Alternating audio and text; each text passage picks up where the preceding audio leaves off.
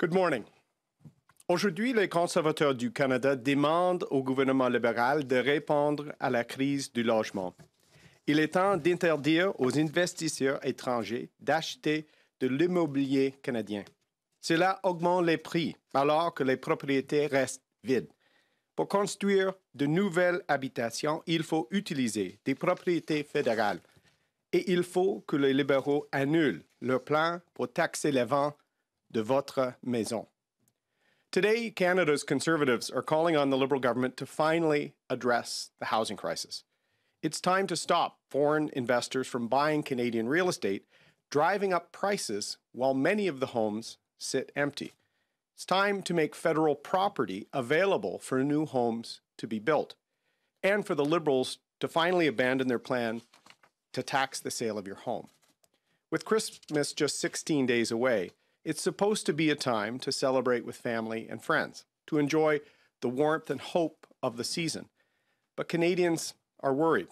They're worried about housing, worried about the cost of living crisis, worried about the stability of their job, and worried about what all this means for their children.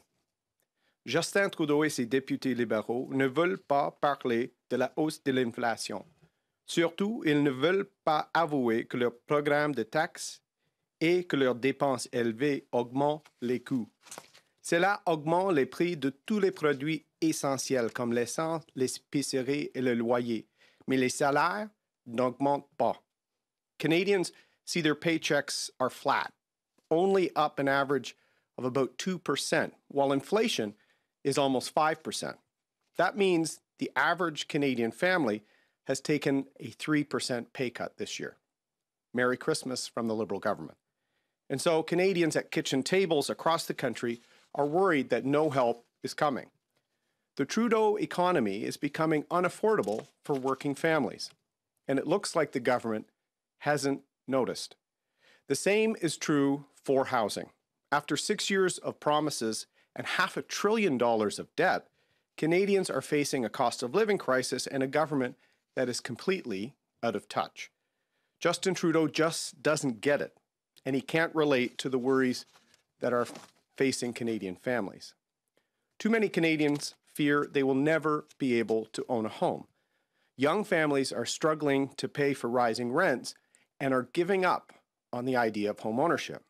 Just yesterday, a survey said that half of Canadians under 30 have already given up on the idea of owning a home. And retired empty nesters, our seniors, can't find a place that fits their needs. Nationwide, the average price for housing reached $716,000 in October. That's a jump of $54,000 in just a few months. And worse, according to RE/MAX, real estate prices are expected to surge another 9.2% next year, just in time for the Bank of Canada to raise interest rates. And what is the Liberals' proposed solution for their out-of-control spending? How will they try and pay for their radical agenda? They plan to tax the sale of your home. This tax would strip away money Canadians rely on for their retirement. It targets hard-working Canadians who've saved their whole lives without actually helping address the housing crisis. Canada's Conservatives have been saying this all along. Building more homes is the best long-term sustainable solution to making housing more affordable. We need more supply. Here in Ottawa, the president of the local real estate board says that housing inventory is, quote, simply not enough. The only way we will find balance in Ottawa's market is to increase the housing stock exponentially, end quote. The same can be said in any Canadian city. Canadians don't need more fancy announcements. They don't need more taxes to go up, and they certainly don't need more empty rhetoric from Mr. Trudeau. What they need is a real plan to finally start addressing the housing crisis in Canada. That's why Conservatives are putting forward concrete proposals to boost Canada's housing supply, including releasing at least 15% of the federal government's massive real estate holdings for residential development, by limiting foreign investors from buying homes if they don't plan to live here, so they can stop adding to the rising cost for those that do plan to live here, and by ensuring that the Liberals step back from their plans to tax your home. These are just some practical steps that we know would boost supply and would bring the dream of home ownership within reach of so many more Canadians. C'est comme ça qu'on bâtit des communautés fortes et solides. On doit aider les jeunes à devenir propriétaires. On doit leur donner les outils pour établir des bases solides pour très longtemps. Et on doit s'assurer que les jeunes familles peuvent rester dans les quartiers et les villages où elles ont grandi.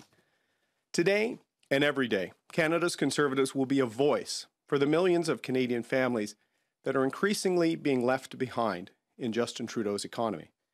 Whether you're already a homeowner or whether you're a renter hoping to become one, we hope the other parties in Parliament will join us in protecting your home and protecting your future. Thank you. Merci beaucoup. Good morning, Mr. O'Toole. Stephanie Levitz, the Toronto Star, and I hope you'll stay to take all of the questions in the room today.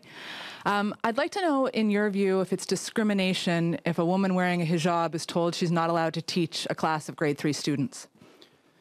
Well, I've said since becoming leader that I personally oppose Bill 21 and the measures in it. I've also said that I will try and respect provincial jurisdiction and the competencies of the provincial governments to make decisions, like in the case of Quebec. So what I've tried to do is talk to the Premier about my personal views and also then try and find areas of common cause where we can work together. But this is an issue that is best left for Quebecers to decide, but I think you can talk about your personal views as I have. You say you want to be a voice for all Canadians, so what's your message directly to the woman in this particular instance who has been told because of her religious beliefs she is not allowed to be a teacher? Well, as I said, this will be an important debate that Quebecers will take themselves, the debate about the role of state, secularism. And there is an instance, as one of my own MPs commented today, not far from Parliament Hill, there's someone who's limited in the workplace. But this is a provincial area of responsibility and jurisdiction. And as I've said, I've raised with the Premier my personal views on this. And I've also said I would try and work on areas of common cause, not to focus on areas of difference, but on areas where we can work together. Hi, Mr. O'Toole. Rachel Haynes from CTV National News, and I'm also going to be following up on the same topic that my colleague Steph was there. As Steph mentioned, your message has always been that everybody is welcome here in Canada. Wearing religious outfits and items, that is, a charter of rights there with the freedom of expression, freedom of religion. So even though this bill is in Quebec, as a federal leader, do you not have a role to play in telling Canadians that they are all welcome here? Well, what I've said as a federal leader is that I would not introduce legislation like this on a federal basis. When I've raised my concerns about it on a personal level with the Quebec Premier, it has been in that way. Let's find areas where we can work together and respect areas where there's difference. And secularism is a debate that's been underway in Quebec for probably the last 15 to 20 years, and it's for the National Assembly of Quebec to decide. But I can rest assured that federally, we would never apply a bill like this on a federal jurisdiction. And what kind of message does that send to children? I mean, this was a grade 3 teacher who was removed because of what she wore. What does that send to young Canadian children that their teacher can't even work in their school anymore because of what religion they follow? Well, I understand the teacher at question is working in the school, but not in the classroom. I do think we have to try and have these discussions in a way that is respectful. I think, as I've said in my time serving in the Canadian Armed Forces, I saw people of all backgrounds, all faiths, all cultures, putting their job in uniform, putting the country first. That's what's forged my own view and why I don't agree with the secular tenets of Bill 21. But it is a question for Quebec to decide. And I do think we have to make sure that everyone is respectful and respected in these discussions about secularism. Hi, Mr. O'Toole. Stephanie Taylor with the Canadian Press. You say you want to broaden the tent of the Conservative Party, so why should racialized Canadians think you stand up for them? Well, because from the first moment I became leader, I tried to say, regardless of what day of the week you may worship, or if you don't have a faith at all, whatever your cultural background, your race, creed, you're welcome in our party. And we've tried to recruit incredible candidates in all parts of our country. We had the most diverse slate. We had the most women in the last election, sadly. And as you know, Stephanie, we didn't win, so not enough of them became MPs. But we're going to continue that work. And our motion in the House yesterday on Afghanistan was one way we're standing up for the Afghan diaspora here in Canada, which has been demanding accountability with the Liberal government. Don't you think your stance on Bill 21 and this specific incident might hamper that ability to reach more racialized Canadians and Canadians that are concerned about this legislation? Because what you're saying right now is, I'm not going to touch it. That's Mr. Legault's problem. Well, my view is the exact same as the Prime Minister's and Mr. Singh's. So this is an area where federal leaders have said what their approach would be on federal jurisdiction and would respect provincial the provincial competencies. That's will be my approach. But I've also tried to add my personal context to my own personal views so that we can have an important discussion. And this will be a decision that the National Assembly in Quebec will make, Quebecers will make. And I think as long as we have these conversations in a way that's respectful, that will allow those discussions to take place in Quebec. Good morning, Campbell Clark, the Globe and Mail. Mr. O'Toole, your shadow finance minister has made a number of statements asserting that the Bank of Canada has succumbed to political interference and has allowed itself to be used as a tool of government fiscal policy. Yesterday, he tweeted, "The Liberals had the central bank pump cheap credit into financial markets to make it easier for government to borrow." Do you agree with that statement? Well, as you know, Campbell, quantitative easing was done to make sure that the Canadian government could fund their programs throughout the crisis, throughout the pandemic. What was matching was essentially the ability for that to match the massive spending of the federal government. So what it has done is put a liability on the backs of the next generation that is tremendous. And interest rates could go up 5 times next year, according to some experts. The debt the Liberal government has accumulated, $500 billion, is real. It is, quantitative easing was a tool used by several governments, but that is a liability that is on our backs. And I think it's incumbent on Justin Trudeau to put a plan forward to get that massive spending under control and to address housing, as I've talked about today. There's a distinction between what you were talking about and what I asked. What I asked was about whether there was political interference and whether the Bank of Canada has given up its independence to act as a tool of government fiscal policy. That's what your shadow finance minister says. Do you agree? I think there is independence. But with quantitative easing, what the bank had to do was make sure that there was liquidity to match the out-of-control spending of Justin Trudeau. So I will hold Mr. Trudeau and Ms. Freeland to account for putting Canada in a situation where we spent per capita more than any other country in the pandemic response and have some of the most marginal results. There are huge liabilities coming home to roost for Canada in the next year. We're already seeing the housing and cost of living crisis. Interest rates going up will essentially mean billions and billions more in interest payments that take away the government's ability to build up our healthcare system, help with mental health. There's real risks to the Trudeau overspending, and we're going to continue to hold the line on that. Good morning, Mr. O'Toole. Dylan Robertson with the Winnipeg Free Press. You've described virtual parliament as, quote, phoning it in. So why is it okay for MPs like Ted Falk to not bother showing up? Well, as you know, Dylan, we opposed the hybrid parliament. Our big concern with what the Trudeau government did with hybrid parliament was limit debate, limit scrutiny, limit transparency on their conduct. They haven't really even accounted for how almost $500 billion has been spent. We lost that debate, as you know. It was only us in the Bloc Québécois that wanted full parliament to return as normal. So all MPs now have the ability to use the hybrid parliament.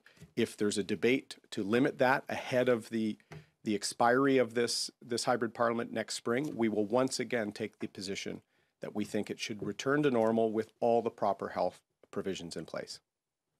Ms. Bergen said that you won't do hybrid caucus meetings, so are these MPs not attending these meetings? Well, I don't talk about what happens in our caucus meetings, but I can assure you we hear from all voices as part of our caucus meetings. And the one we had this week, we talked a lot about the housing crisis that's facing the country. And that is what we're going to put forward for our opposition motion today, based on the views of everyone in our caucus. Bonjour, Boris Proulx du Devoir. Vous avez dit tout à l'heure en anglais que vous vous opposez au projet de loi 21, mais je pense que vous n'avez pas précisé quel aspect du projet de loi 21 vous n'aimez pas et quoi exactement vous avez dit à François Legault, le premier ministre du Québec, là-dessus. Comme j'ai dit en anglais, personnellement, je m'oppose loi 21, mais je ne déposerai pas une loi comme ça au fédéral. Et je vais toujours respecter les chambres des compétences des provinces. Et pour moi, j'ai un style de respecter les autres paliers du gouvernement. Et il y a des différences entre moi et Premier ministre Legault sur certains enjeux, mais je vais toujours cibler sur les enjeux en commun, comme la création de richesses, la relance économique. Et je vais toujours respecter les décisions de l'Assemblée nationale au Québec. Les sondages suggèrent qu'une majorité de Québécois sont en faveur du projet de loi 21. Je crois que, par respect pour eux, vous devriez peut-être expliquer quoi exactement dans le projet de loi 21 vous appréciez pas. Et si vous aviez François Legault en face de vous sur ce sujet, vous lui diriez quoi? Comme j'ai dit, j'ai beaucoup de respect pour le Premier ministre Legault. On a une relation solide et c'est possible d'avoir les points de vue différents, mais tout en respectant un partenariat sur les autres enjeux. Le débat sur la laïcité, c'est un débat unique au Québec parce qu'il y a une différence avec l'identité québécoise et une histoire sur la laïcité et l'État au Québec. Et c'est pourquoi c'est une question pour l'Assemblée nationale et pour les Québécois. Mais comme j'ai dit, comme un leader fédéral, je ne déposerai pas une loi comme ça au fédéral. Merci beaucoup. Thank you.